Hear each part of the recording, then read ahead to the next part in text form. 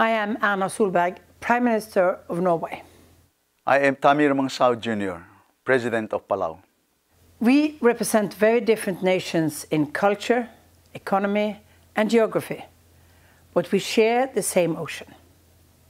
Our ocean today faces multiple threats, all human-made, from climate change to ocean acidification, overfishing and marine pollution.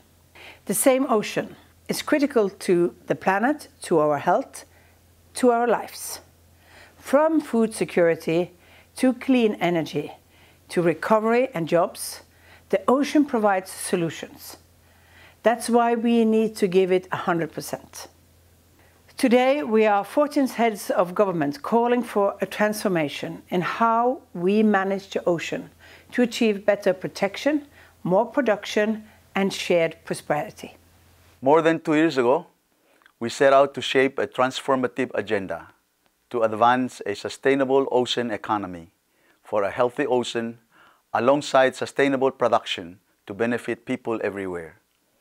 We commissioned more than 230 world-leading experts to provide us with new science, knowledge, and opportunities for action. Their work is captured in an impressive report published today titled Ocean Solutions for People, Nature, and the Economy. It presents science-based, practical solutions and abundant evidence of the benefits of ocean action for people, nature, and the economy. As leaders of 14 ocean states, we build on this knowledge in the far-reaching political document we are launching today, Transformations for a Sustainable Ocean Economy, a vision for protection, production, and prosperity. This is a new Ocean Actions agenda to create a sustainable ocean economy where ocean protection, production, and prosperity go hand in hand. Our 14 countries represent 30% of the world's coastlines and 30% of the world's national waters. As leaders of our countries, we have together committed to sustainable management of all our ocean territories. Again, we are giving it 100%.